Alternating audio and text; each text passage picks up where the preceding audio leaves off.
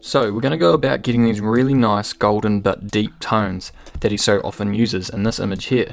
So getting straight into it, we are going to slightly brighten up the image, contrast, highlights down, shadows up,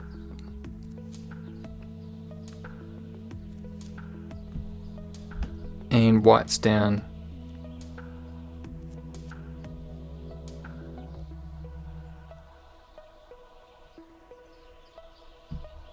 and blacks down, as always.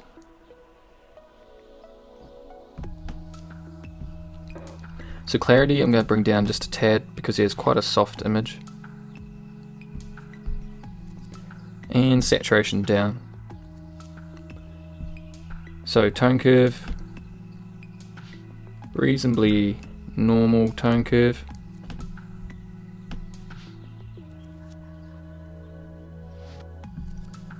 Going to bring up the black point and bring it out a little bit. And I'm going to leave it like that for now, maybe bring down the white point a tad. And on to colour. So we are going to shift orange more towards red, yellows more towards an orange,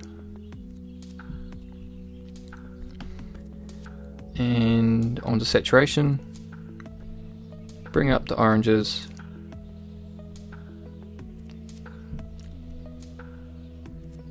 little bit of yellow,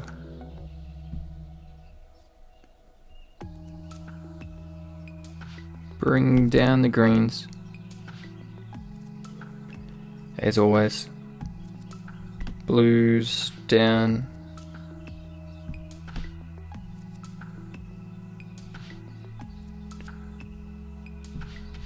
okay, so onto luminance. I'm going to slightly bring up the reds,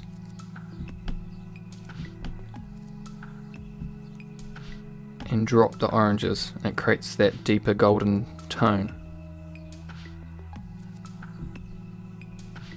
Bring up the yellows, as always, and I'm going to bring up the greens,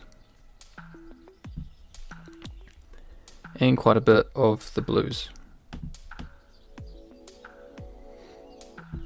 So onto split toning. He has a nice golden tone to his images, so I'm going to put a little bit of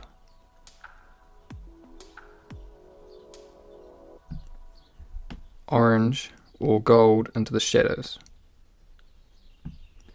and it gives a nice cast to the whole image. I'm going to bring sharpening down, and then keep coming down, and I'm going to do a vignette. So he very often does a pretty harsh vignette, so this image maybe doesn't need a harsh vignette, but I'm going to put it on it anyway because we're going to make it into a LUT, and I want to have it as if it's going to work on all images.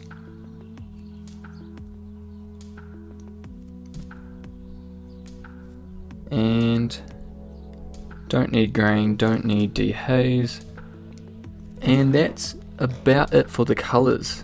So there's a few things I can do to make this image more like his, so I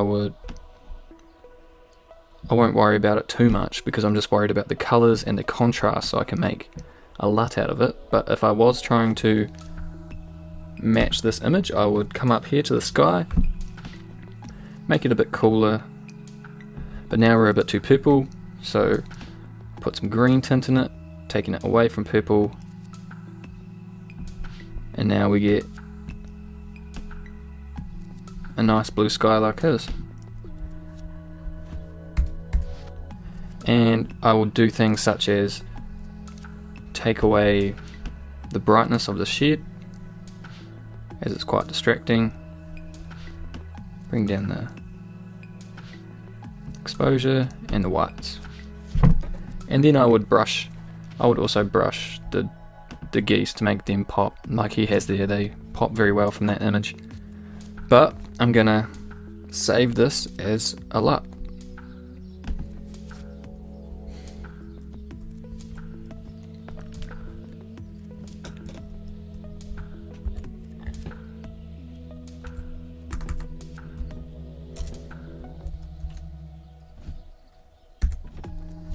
And create.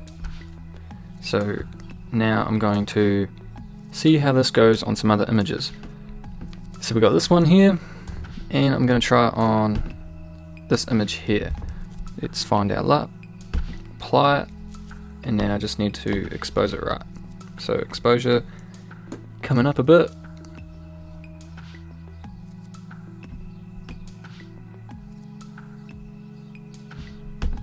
And that's all I'm going to change. Before, after, before, after. So as you can see, we've just got these really nice yellows and oranges coming off the edges of the trees, like we do in this one. We still get his nice vibrant greens, but we also get those oranges and quite a few of those yellows. And then you get that nice red down the bottom here, which is almost a purple, as you see down here and in the trunks of those trees.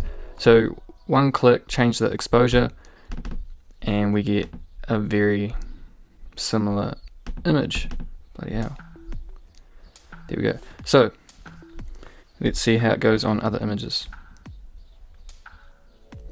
So we have an image here of a fox, and let's try our LUT on this image.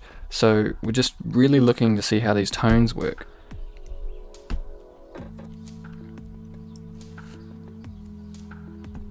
And then I'm gonna bring up the shadows to 100, and as you can see, he's got these really nice golden tones that are going through the greens and are really popping the things that are already orange. So this fox is really standing out.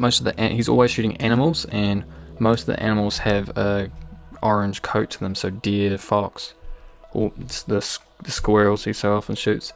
So they really pop from the image and look really good.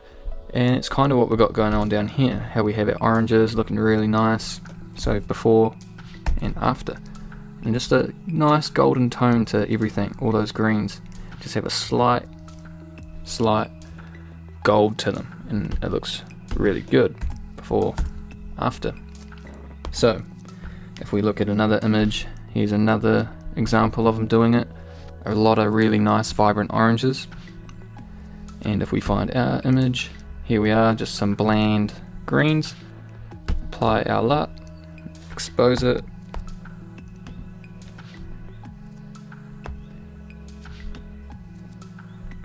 to about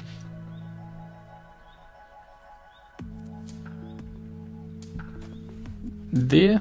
And as you can see, we've really brought out those rocks. They look way more orange and vibrant, and those greens still look pretty vibrant, and everything has a very slight golden cast. So before, after, really looks good. And it works as well. He uses it on the sunset shots, pretty much every shot he does. So if we grab this image and we apply a LUT, just expose it,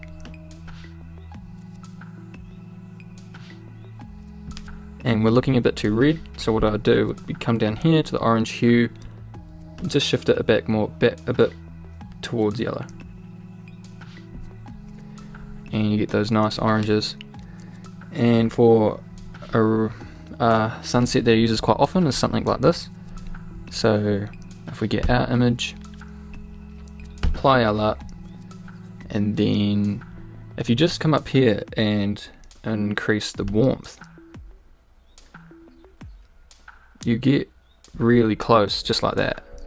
But if you want to get even closer, I would take down the highlights,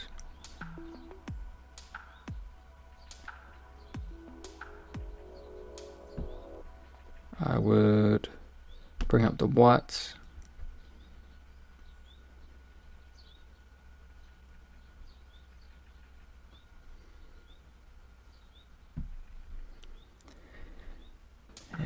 I would drop the vibrance, I would come down to colors. I would shift this orange more towards an yellow, a little more towards orange. Saturation down,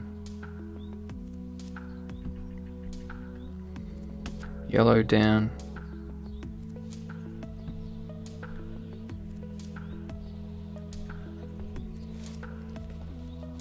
and bringing those oranges way down, give a deeper orange, and taking down those yellows a little bit.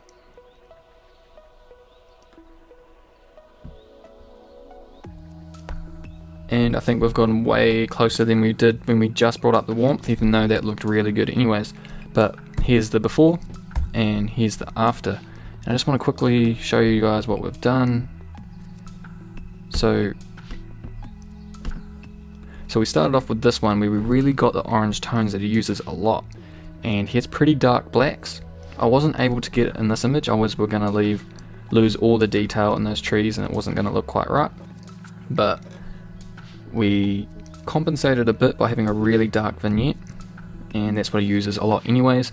So that was the before and after.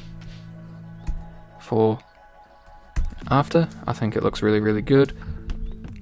And then we quickly did this one, just applied our LUT, didn't make any changes, and we got that with those nice reds down there, some oranges, those yellows and oranges just popping through those trees, looking really, really good. And yeah, I'm gonna leave it there, guys. So for after, make sure you go follow him on Instagram and comment down below what you guys want to see, who you want to see, what you want me to do videos on, and leave a like. And yeah, I'll see you guys in the next video.